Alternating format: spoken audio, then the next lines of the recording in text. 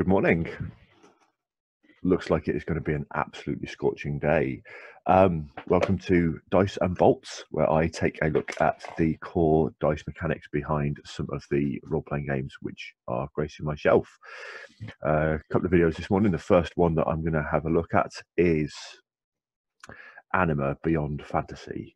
This is one of my favourite yet most unplayable games on my shelf. It is beautiful.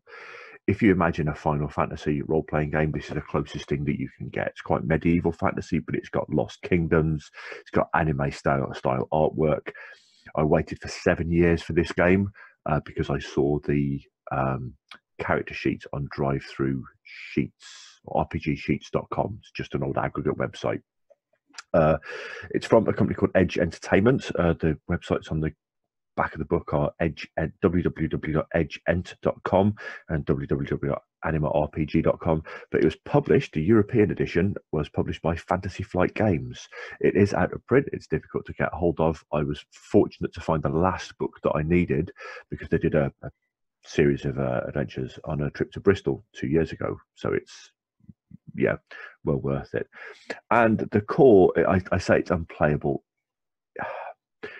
That's a bit harsh.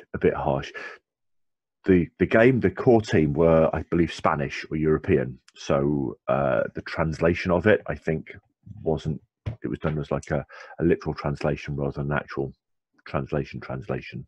And it means that it's a little bit all over the shop, and the book is not organised particularly brilliantly.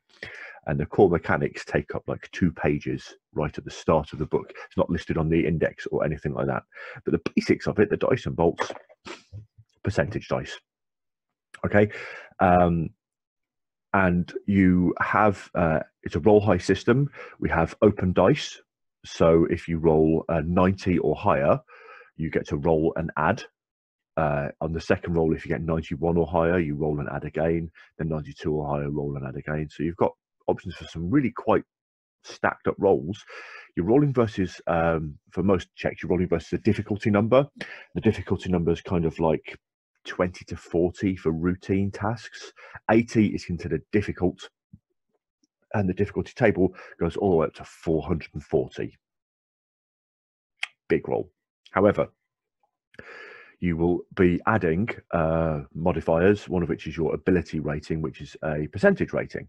So you may, as a starting characters are odd. There's no example characters in the book, and it's a point-based system. So it's really quite all over the shop, and character creation is just, I still haven't got my head around it, and I've had the game for years. But there's a GM's kit that came out, and that's got a load of sample characters in it. Some of them who have skills from 10 to 50. One guy's got a skill of 80%. Okay, and it does note that if your skill is 200% or higher, so you can get some really high numbers. So if we're taking sort of 50 as a reasonable modifier, this roll here, 83 plus 50, there goes 133. Okay, so we've versus a target of 80, we've beat it by 40 points. So you get beat by 0 to 40, there's a success. Beat by 40 to 79, then there's a what's it called?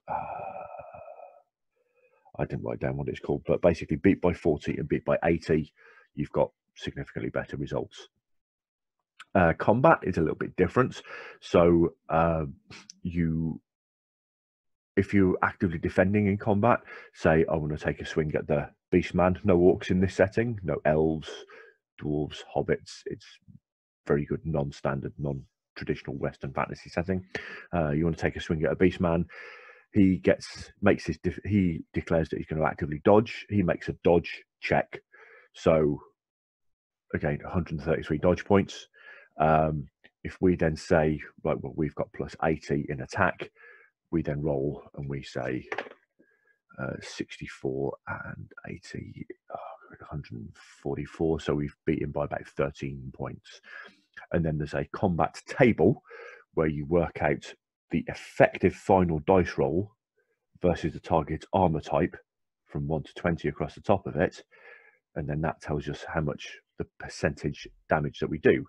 We then look at our weapons damage table and then take it from there. Now, opposed D100s exploding versus an armor type to give us an amount of damage dealt. We've seen that before. I haven't done a video about it, but that is the core, the dice and bolts of Rollmaster, Iron Crown Enterprises game. There's a few slight differences. So this game has roll and add on 90 or higher. Rollmaster was 95 or higher. This game fumbles on a 1 to 3, but unlike Rollmaster, where if you roll a particularly low roll, you roll another percentage dice and then subtract that so you can get rolls below hand. And there's nowhere near it. There are a lot of tables in this, but there aren't as many tables as there are in Rollmaster. So if you've played Rollmaster before, or MERP, or Master, I think used a very similar thing, or Harp, which is the high action role playing game, all of Iron Crown's systems, it's the same sort of thing. Percentage dice plus a modifier versus a difficulty number. Get it nice as high. Open dice roll, so not exploding dice, but similar at the top of it. That's the dice and bolts of Anima. Roll well, and I will see you around.